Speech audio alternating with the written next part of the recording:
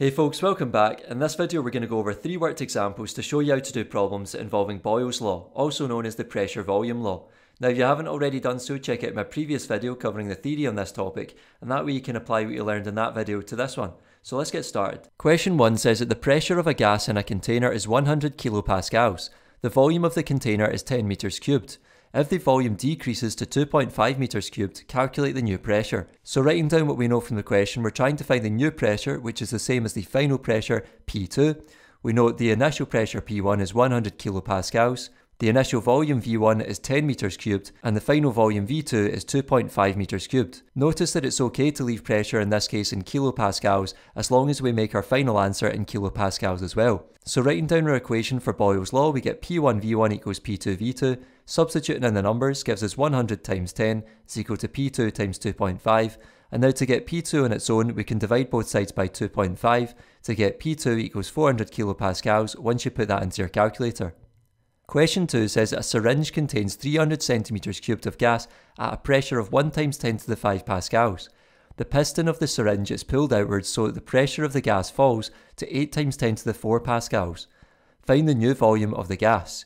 So this is the same as asking us for the final volume, i.e. V2. So writing down what we know from the question, we're trying to find V2. We know the initial pressure P1 is 1 times 10 to the 5 pascals, also known as atmospheric pressure.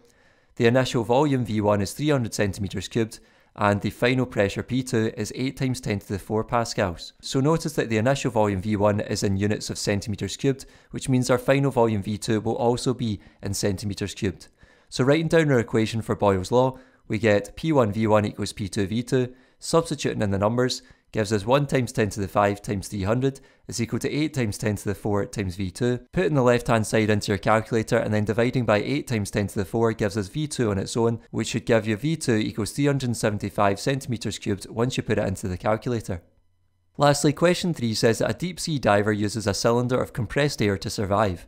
Deep underwater, the cylinder holds 3 litres of air at a pressure of 12,000 kilopascals. Calculate the initial pressure of the air in the cylinder near the water's surface if the volume of air in the cylinder was 15 litres at this depth. Well, notice firstly that the way this is worded is it's actually giving us the initial values last and the final values first. So it's asking us to calculate the initial pressure P1, and it's telling us that at the depth near the water's surface, which will be the initial values, that the volume is 15 litres. So it makes sense to talk about the things near the water's surface as being the initial values before the deep sea diver has gone further underwater, which would be the final values. So in this case, we're trying to find P1, the initial pressure. We know the initial volume V1 is 15 litres. We know the final pressure P2 is 12,000 kilopascals. And lastly, the final volume V2 is 3 litres. So notice the final pressure P2 has units of kilopascals, so that means my initial pressure P1 will also have units of kilopascals. So writing down the equation for Boyle's law, we have P1 V1 equals P2 V2, substituting in the numbers gives us P1 times 15 is equal to 12,000 times 3. Now doing the right hand side and dividing by 15 gives us P1 on its own, and if you put that into your calculator, we end up with P1 equals 2,400 kilopascals. That's all for this video folks, thanks for watching. If you made it to the end, I really appreciate it. Make sure to give the video a thumbs up, subscribe to the channel, and I'll see you in the next one. Take care.